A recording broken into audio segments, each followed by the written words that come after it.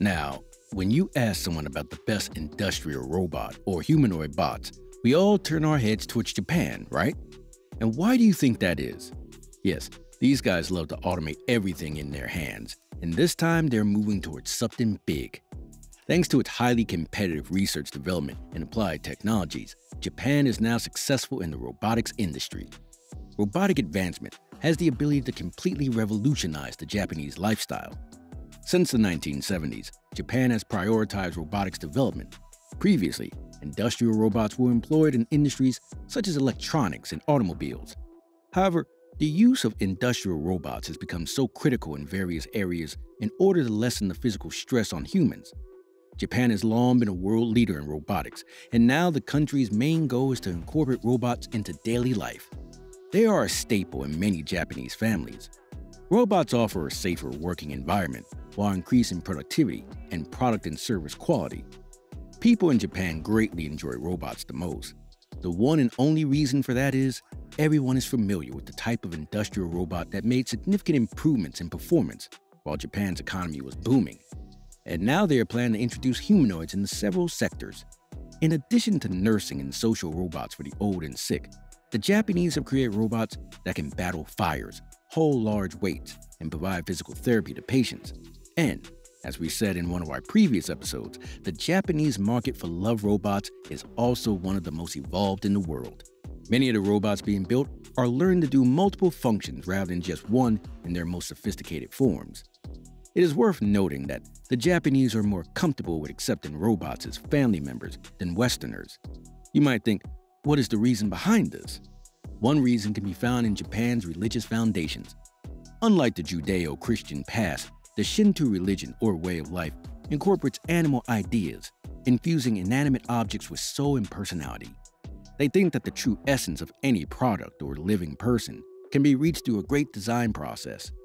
Instead of human outsiders, Japanese politics and industry react to a sense of expanding citizens through technology. Want some link to this fact?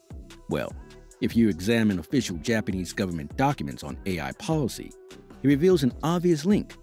The Japanese government has established the goal of having every home adopt a robotic lifestyle by 2025, which includes safe, pleasant, and convenient living with the assistance of companion robots. The 2025 vision contains a depiction of a day in the lives of the Inobis, which is an ideal fictitious family. The Inobis are your standard future Japanese family, a heterosexually married couple with one daughter and one son, the husband's parents, and a robot. The robot in the Inobi scenario is labeled masculine.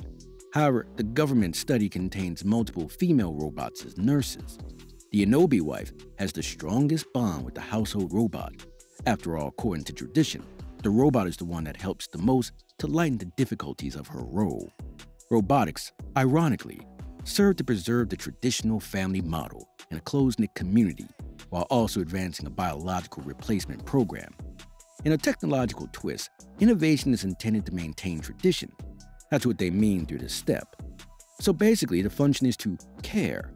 In Tokyo and Osaka, you may find robots like Pepper and Paro, which are meant to give not just knowledge and physical solutions, but also emotional and relational assistance. Pepper is a genderless, talkative, childlike humanoid robot that is already available in the markets. Pepper is the first social humanoid robot to join the mainstream market, costing less than $2,000 US. Despite the fact that the robot is officially genderless, the press and even Pepper's inventors refer to him as he. Perhaps you might as well. He's short, made of gleaming white plastic, and has wheels. He has large black eyes with blue flashes, and guess what? He's cute. He was developed to seem like a kid and to become a member of the family. Pepper understands a wide spectrum of emotions, from pleasure to grief, wrath to surprise, and adjusts his behavior according to the mood of the people around him. Pepper comes with a 3-year guarantee, and the buyer must sign a user contract vowing not to use him inappropriately or in indecent activity. Pepper was taught to be a hospital receptionist during COVID-19, welcoming patients, checking temperatures, and enforcing hand sanitizing. Pepper, in a more therapeutic capacity, has also been used to alleviate loneliness in elderly patients due to nursing shortages. Next, we have Paro, who is a lovable baby harp seal robot that has been around since 2003. Pyro, as well, is another social robot. Pyro is a therapeutic robot that is intended to generate warmth, emotional reactions, and relax patients in hospitals and nursing homes. It has fur, its whiskers respond to touch, and it responds to petting by wagging its tail and fluttering its eyelids. Pyro reacts to noises and can recognize names and faces, including its owner and its own face. Cute, isn't it? In addition to sponsoring research for bots like Pyro, the Japanese government has supported the development of various types of robot in elderly care facilities, such as robots that can guide patients in Tai Chi and assist with physical therapy and rehabilitation. The Japanese Robear, a glossy white robot, can lift and transport patients. Other robots, such as Saya, developed at Tokyo Science University, are being developed for conventional nursing jobs.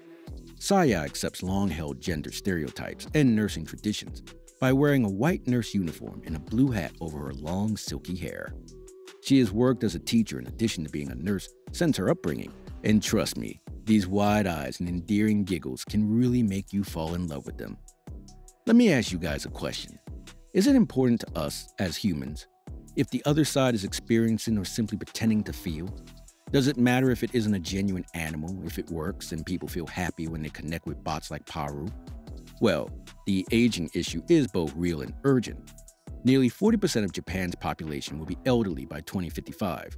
Women live longer than males, making them more vulnerable to the physical and mental issues of aging, such as loneliness, dementia, social issues, and immobility. Women are also the primary caregivers for aging relatives. So, it really makes it a necessity for these kind of robots. Human value systems do not have to fight with one another. Robots can improve our ability to detect and encourage empathy, resulting in greater integration of elderly care. As society navigates the realities of the future, the social integration of robots and the value of human care can be mutually reinforcing. Alright, we went through the immensely developing Japanese robotics industry, but how did it all begin? There must be a root for all this, right? Well, there's one for Japanese tech as well. The Japanese feel that Westerners approach robots with skepticism, seeing them as job killers or soulless devices. If the image of the Terminator robot is so popular in Western culture, the image of the robot as a savior is dominant in Japan. Following the destruction caused by World War II, the recovery and reconstruction of the country were mainly dependent on contemporary technology and robotics. Robots became human-like, compassionate, and friendly superheroes in post-war Japan. And guess what? The robot rescuer became rooted in popular culture, beginning with the hero prototype Astro Boy. Astro Boy was brought out in 1951 while Japan was still trembling from the nuclear disaster of World War II. Japan has been the biggest player in robots for many years. If Tanzania's Olduvai Gorge is the origin of humanity, Japan is the cradle of humanoids, having developed the first humanoid robot in the 1970s and several variants thereafter. Japanese robotics introduced the concept of infused artificial intelligence. While the West was more concerned with mathematical algorithms, Japanese universities thought that maybe all of this AI innovation should be created alongside, or rather, within a real artificial body. Anyway, let's see what else Japan has in store for us.